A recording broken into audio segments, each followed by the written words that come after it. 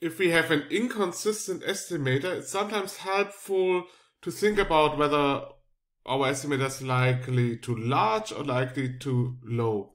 And one definition to specify the sign is the so-called asymptotic bias, or also sometimes called the inconsistency.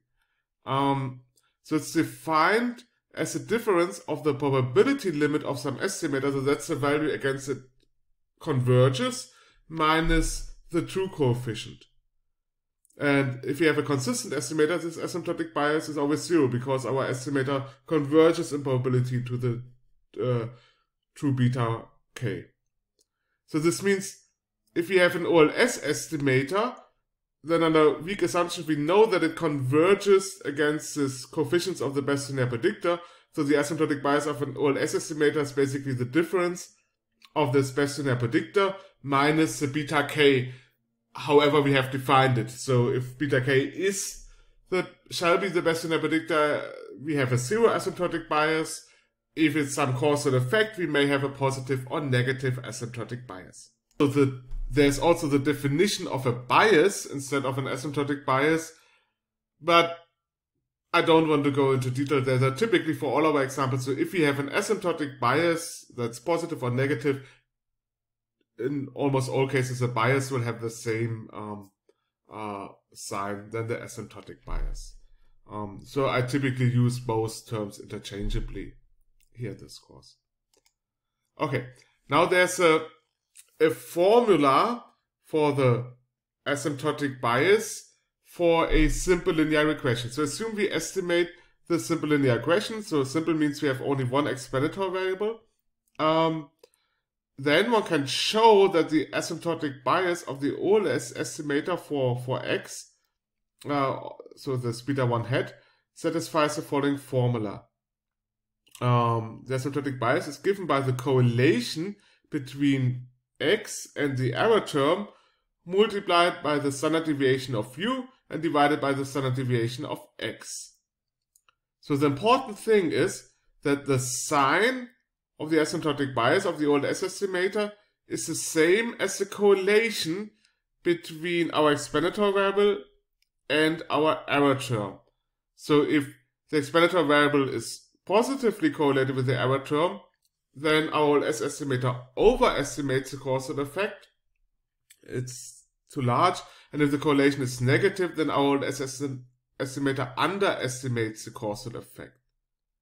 And only if our explanatory variable is uncorrelated with the error term, we have a zero asymptotic bias. This means our OLS estimator consistently estimates this parameter beta 1.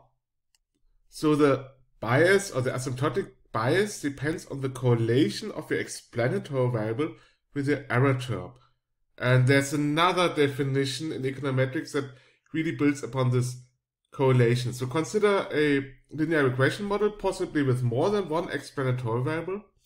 And we say then that a particular explanatory variable, xk, is exogenous if it is not correlated with the error term. The correlation with the error term is 0. And an explanatory variable is endogenous if it is correlated with the error term. So either the correlation is positive or negative. And one can show that the OLS estimator as a complete vector of all beta hat 0 until beta hat bk is consistent only if every explanatory variable x1 to xk is exogenous. And if one of these explanatory variables is endogenous, we say we have an endogeneity problem, and that makes the OLS estimator inconsistent. Note that whether we have an endogeneity problem or not depends on what we mean, what the beta k's shall mean, because also the meaning of the beta k's influences the meaning of the u, because you can think the u is always given by y minus beta 0 minus beta 1 and so on. So the definition of u depends on our definition of the beta k's. For example, one can show the betas are always the predictions of the best linear coefficient, then this will imply that the error term is always uncorrelated with all the xk's. So if the betas are the coefficients of the best linear coefficient, basically it will always be the case that all our explanatory variables are exogenous. So let's illustrate this with a simulation example. It's essentially the same simulation we had before, only that instead of calling the variables now alpha, I call them beta. So y shall be given by beta 0 plus beta 1 x1 plus beta 2 x2 plus u. And I simulate this with 10,000 observations. Beta 1 and beta 2 are both 1. U shall be just a standard normally distributed error term. X2 shall also be drawn from a standard normal distribution. X1 shall depend on X2, so it's positively affected by X2, plus some other factors that are standard normally distributed. Y is just given by this formula here. Now what I do now, I estimate the short regression where I omit X2. So I estimate just this regression, I regress Y on X1. So the error term in the short regression contains all the factors that I have not explicitly written down.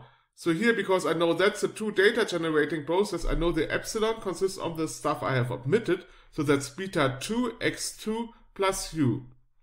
So how's now the correlation between x1 and epsilon? It is positive because we know x2, which is part of the error term here, positively affects x1, and also this beta 2 is a positive coefficient, so it's 1. So x1 and epsilon are positively correlated. So this means in the short regression, x1 is endogenous.